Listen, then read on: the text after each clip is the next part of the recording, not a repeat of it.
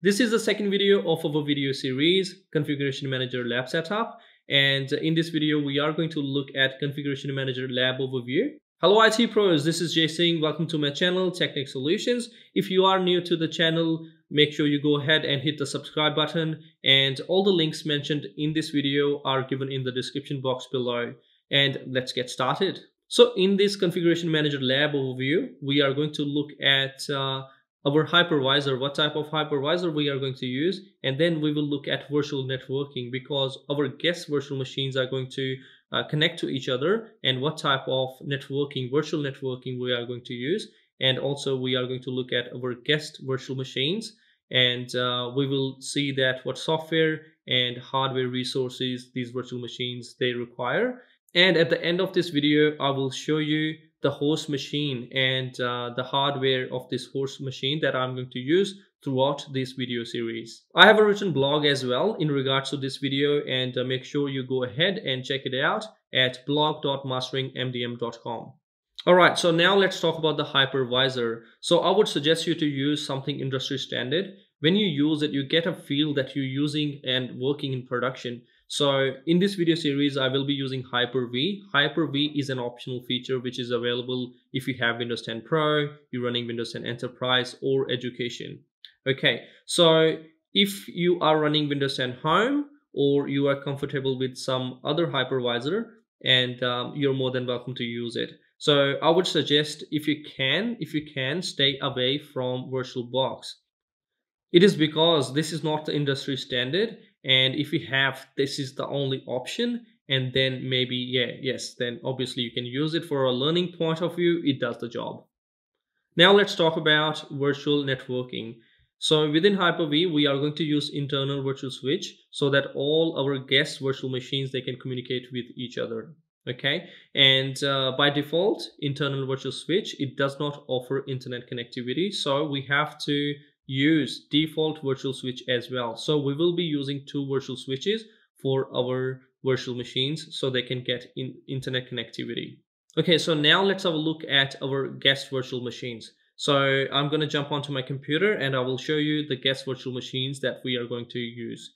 So here you can see that the first one is Technex-DC01, and this virtual machine we will provide it 2 GB RAM and 30 GB storage.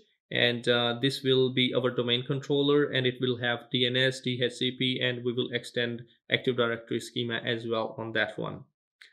So this will be Windows Server 2019. It will be standard Windows Server. And the second virtual machine, it will be Technex-CM01, and RAM will be 4 to 6 GB for that, storage 250 GB. 250 GB, it looks quite a lot. But yes, so we will be configuring dedicated drives for that storage, and we will come onto that one shortly. So we will install SQL Server, ADK, all the other prerequisites for Configuration Manager, and this will also act as distribution point and management point as well. So once we have these two virtual machines, we need something for testing. So that will be our PC-01, where we will install Configuration Manager client, and we will deploy applications and do other testing as well. So this will be domain joined to our network, to our domain controller. Okay, so now let's have a look at 250 GB storage. I have broken it down, and to view that, you can jump onto my blog, which is blog.masteringmdm.com, and let's have a look at that storage, 250 GB. So here I have explained about storage on Configuration Manager virtual machine. There are so many drives, and these drives are there for a reason. So all these drives, they look too many, and you would ask me why they're too many. Why can't we just do on one drive?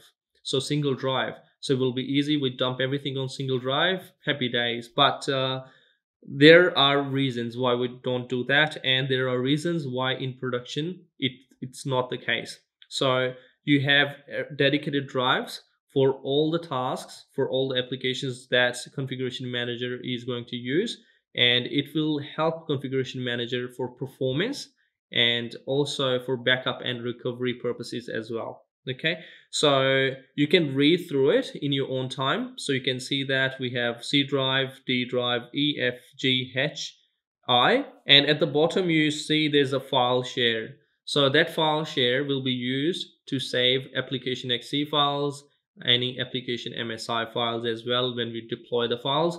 Apart from that, this is the file share where we are going to save operating system Vim file as well, which will be install.vim for Windows 10.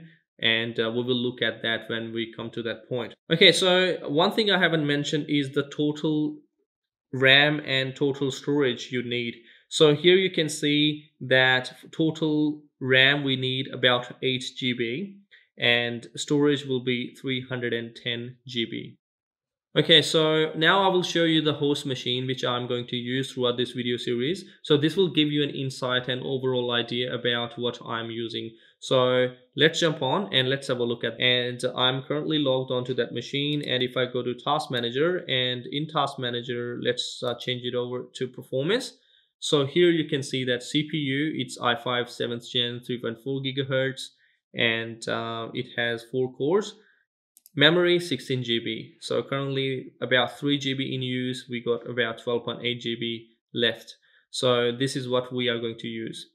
Alright, so I will show you the storage as well of this device, and it has these many drives. Probably you don't need these many drives. If you have only single drive, which is about 500 GB, is more than enough. Okay, so I would recommend if you can use SSD. So SSD will you get better performance, and you do not have to provide a lot of RAM while using SSD. Alright, so basically that is it. And to finish it off, I will actually show you the whole lab overview. Okay, so how our lab is going to look like. So I have put together a document, and I will open this one here. So this is version 6. Probably I went through 5 times fixing it up. So let's make it full screen. So this is my host machine. You can see that I just showed you, and then the hypervisor is Hyper-V, and we will be using internal virtual switch and default virtual switch for internet, and these are our virtual machines. So altogether, this is how our network is going to look like. Okay, so this is all for this video, and in the next video I'm going to show you the software requirements, and I will go through and I will show you how you can download all the required software beforehand. Okay, so when it comes to setting up, you will have everything downloaded, ready to go, and you will just use it and you set it up your lab. And so if you find this video helpful, make sure you go ahead and give it a thumbs up and subscribe to my channel as well, and click on the bell icon to get all the latest updates from this channel. I will see you in the next video.